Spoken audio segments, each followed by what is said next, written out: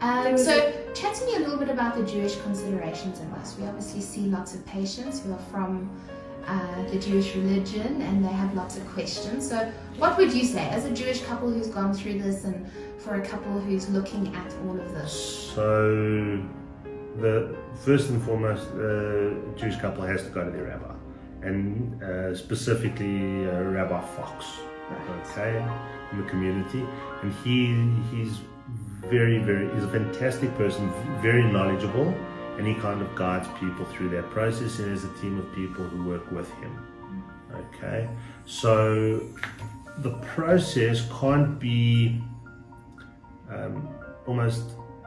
and there has to be someone there to make sure that the process takes place properly, that it's the correct eggs, the correct sperm, and that it's being done. So she's at the embryology lab, at the embryology lab. Lauren, yes. So Lauren. So we call her what you call a mashgicha, the person who basically oversees the entire process.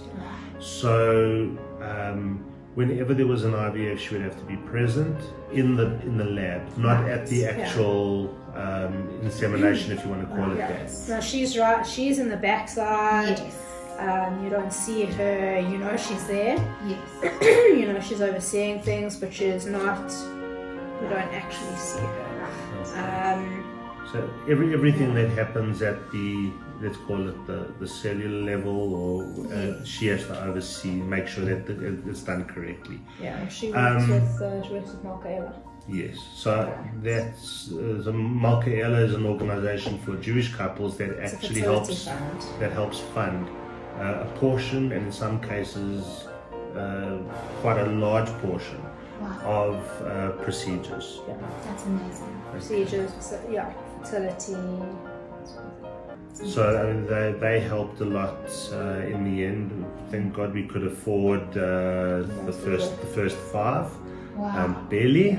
But when it came to the last 2, we got help from Malkaela as well, and again just really caring and amazing bunch of predominantly ladies, except for Rabbi Fox. Yeah, he's the only male. Wow. So do you think in the Jewish community it's a little more open regarding fertility? I don't think it's sufficiently open. Okay. I think it's becoming more open. I actually think that a lot of people I found it people are quite quiet about it. Because you see so many people who have children, and it is quite a small but very insular community. So you see all the prams, you see all the babies, and it becomes almost embarrassing in your mind. So I think that's partially why Mish didn't want to tell too many other people what we were going through. But at the same time, people knew, and they would ask questions, but not to us. Because I didn't want to embarrass, I didn't want to cause pain or anything. So, but yeah, I think it's definitely something that needs to be spoken about. I think people need to know from the get-go, before you get married, not when you get married, before you get married, what is going on fertility-wise.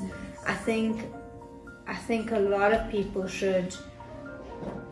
Well, not a lot of people. I think you need to go and check.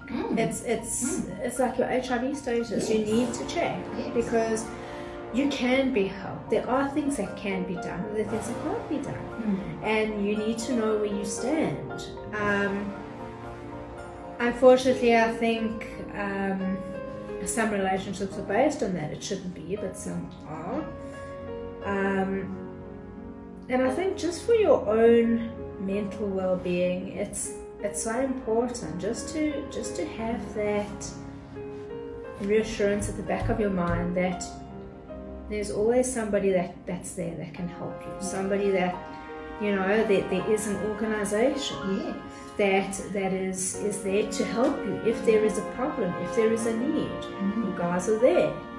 And I think there's not enough of that. I think it's starting to lift up. which is, it's amazing.